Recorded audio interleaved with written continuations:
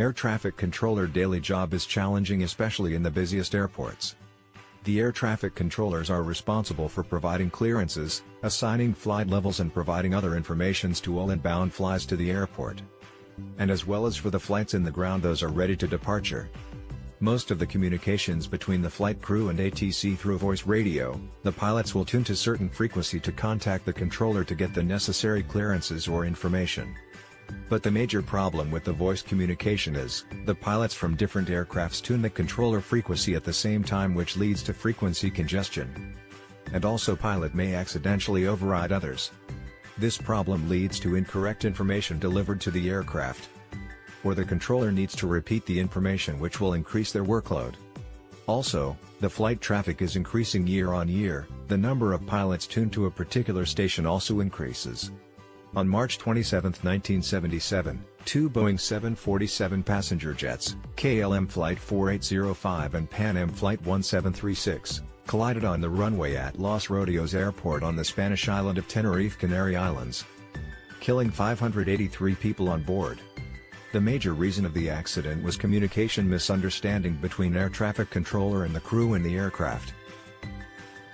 Controller-pilot data link communication, also called as CPDLC, is introduced to overcome this problem. CPDLC is an air-to-ground data link application, and it enables the exchange of text messages between controllers and pilots, which reduces the pilots and the air traffic controllers' communication workload. CPDLC is used to exchange routine and non-time critical messages at strategic level between air crews and controllers.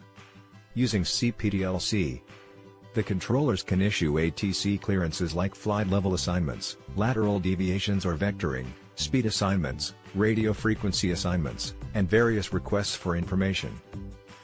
The pilots are provided with the capability to respond to messages, to request or receive clearances and information, and to report information. A free text capability is also provided to exchange information not conforming to defined formats. Eurocontrol CPDLC operations supports different data link services. Data link initiation capability, DLIC.